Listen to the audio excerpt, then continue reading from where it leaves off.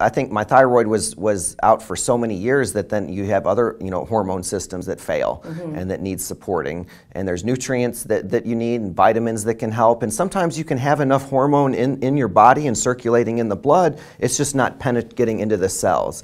And so that's where some of the nutrient and vitamin therapies and then optimizing other hormones, as far as it's like a symphony of all these things going on. Right. And in the body, it's way more than one process, so yeah, it really takes individualized care, and it takes follow up, and it takes talking about it, and it's nice then keeping a list as far as what are my symptoms, this, and then months later and years later, what is my weight, what is my blood pressure, what is my even body temperature is an important one.